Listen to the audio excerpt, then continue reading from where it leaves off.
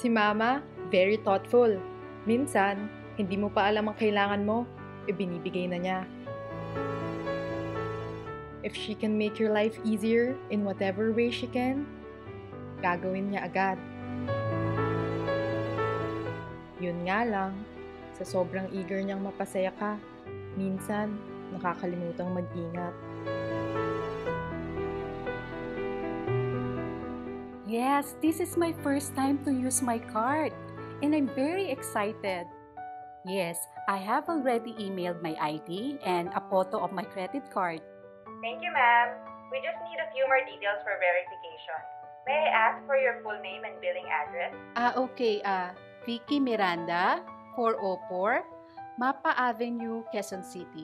Lastly, to proceed with your purchase, we just need a 3-digit number at the back of your credit card. Alright, here it is.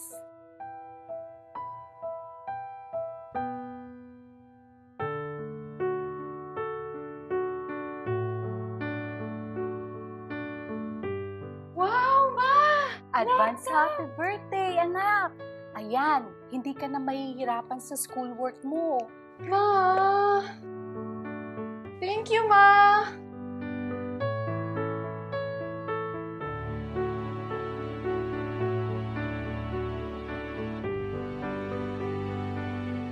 She gives so much.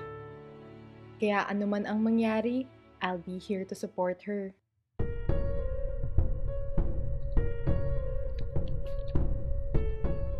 What is this? Hindi ko naman binili tong mga to. What's wrong, Ma?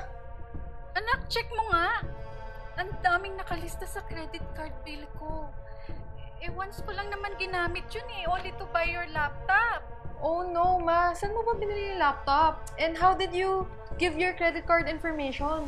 Dito, pinasend nila sa email yung photo ng ID and credit card ko. And may tumawag asking for other details. Ma! Binigay mo yung code ng card mo sa likod? Oo, kailangan to proceed with the purchase. Ma! Baka nanakaw na yung credit card details mo. We have to call the bank agad para i-cancel yung card mo. Ha?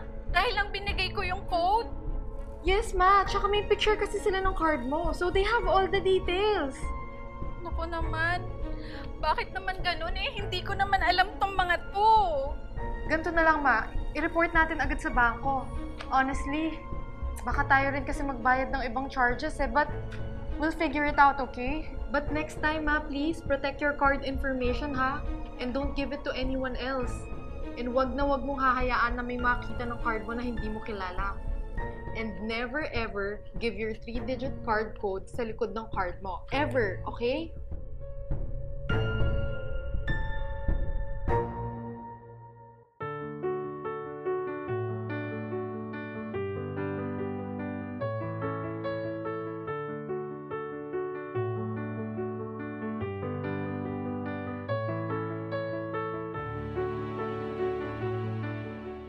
Si Mama, very thoughtful, but sometimes technology gets the better of her.